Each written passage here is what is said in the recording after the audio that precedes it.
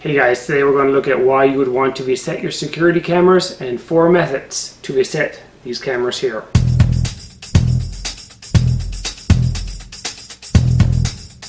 There are numerous reasons why you would reset your security camera. The cameras I have here today are from Hikvision, but this is not an ad from them. I like their cameras. I've been experimenting with some other brands, but today I'm going to be resetting the Turret, Dome, Mini PTZ, and the Cube camera. I'll be plugging them directly into my PoE switch, which will be plugged into my network. If you're using a dedicated NVR, like the one from a kit, you may need to plug your cameras directly into your router for some of these examples. You will need a PoE switch or an adapter to power the cameras. Number 1, config file reset. This is where you would reset your camera back to a previously saved setup. To do this, you would have to have already saved your camera's configuration to a file. It's kind of like setting a restore point on your computer, but this saves the individual camera settings to the file. It's a good idea to do this regularly, just in case you have to do a full reset on your camera. This way you don't need to spend time trying to remember what the setup was, the IP address, ports, overlays, time zones, etc. I found this helpful when I was experimenting with some of my cameras and I need to go back to a previously saved setup. It was easy to create that restore point, reload it, and then I was back to where I started. Creating a restore point could also be helpful if you're setting up multiple cameras with similar setup. Save the configuration at a common point that would apply to all of your cameras, and save yourself some time by re-importing those settings onto each individual cameras. Remember though that a config file will not work across models. So if I have a file from my PTZ camera, it won't work on any of the other models. If you have a dedicated NVRA kit from Hikvision, you might be able to export the camera's configuration by going to the NVRA menus for exporting. Here on my PC, I want to use Internet Explorer in this example, so you should run it as an administrator. If you don't, you will not be able to see the files in Windows Explorer. To log into the Cube camera, I need to know its IP address, which can be found in the Hikvision SADP Tools application. Enter the credentials and navigate to the Basic Configuration, System and Maintenance tab. Click on the Export button to start creating your restore point. Name the file with the date so you know which one is the most recent, and even add the type of camera or the location of the camera. In case you need to move cameras around, you will always have the right setup for a particular area. So now that the file is saved, let's go find it in Windows Explorer. If you prefer the IVMS 4200 tool, you would click on the Export Configuration file under System Maintenance. Let's test this out by changing the camera's name and updating the frame rate and quality of the picture. Let's go back to the maintenance screen where we can import the file to reset this camera. Once you confirm that the camera will reboot afterwards, it'll drop off SADP as the reboot occurs. Once it's back up and running, it'll reappear on SADP, and I'll log in here and make sure the settings are back to my previously saved configuration. Number 2, reset all except IP address and user settings. You would use this reset if you don't want to start over from scratch, but you do need to reset your camera to clear out some information that you may have put in there. So let's say you messed up the settings and you can't remember what the default values are. You click this button in the user interface and the camera will reset back to its original state, but the IP address that you have entered and the credentials that you have set up will remain in place.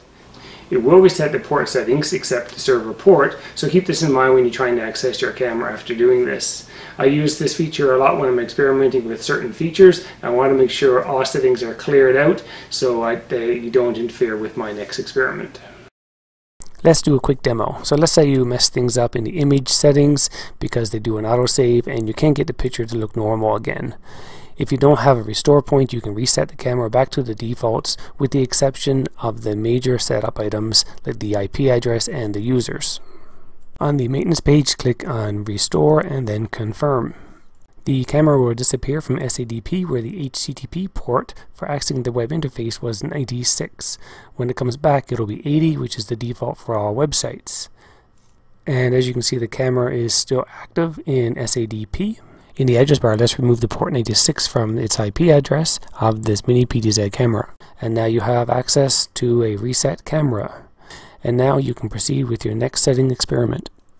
Number 3, soft reset all. Here you will be on the same page using Internet Explorer, but you will use the default button. This one will reset the camera back to defaults, including the IP address and the user credentials.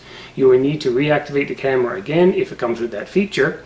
Once your camera reboots, you may not see it at the same IP address. It will change back to the default one, so that means that your NVR may not be able to see it and the credentials will be wrong. So you will have to reprogram all of that information back into your camera in order to access it again.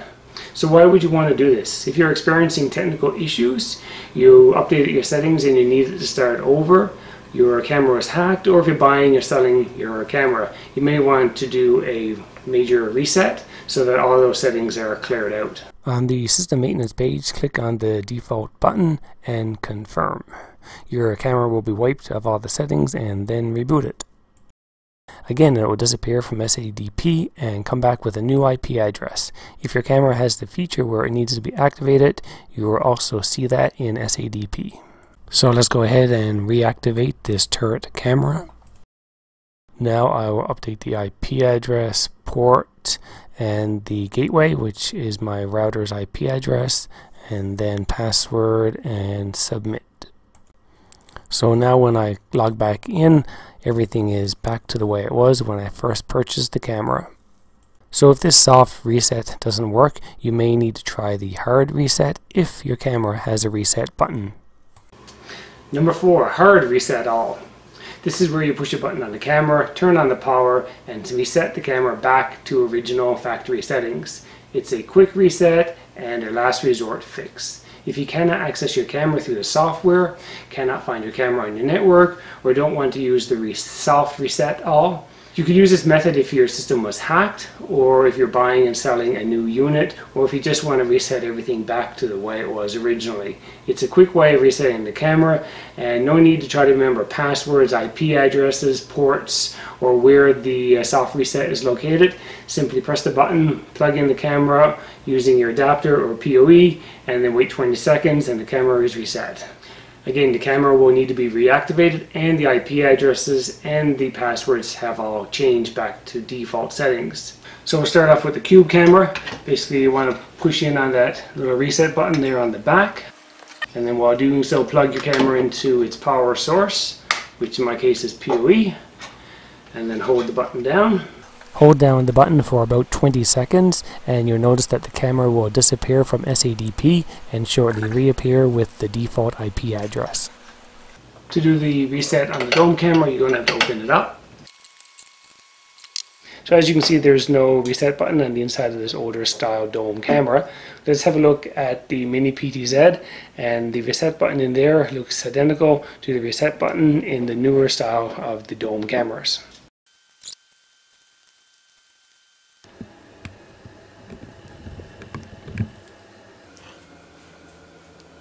So to do the camera reset, simply push on the button and plug in your power. So lastly, we're going to look at the turret camera. This one needs to be opened in order to gain access to the reset button. Standard Phillips screwdriver. So there's no obvious sign of the reset button. So let's have a look under this chipboard and see if it's located underneath that.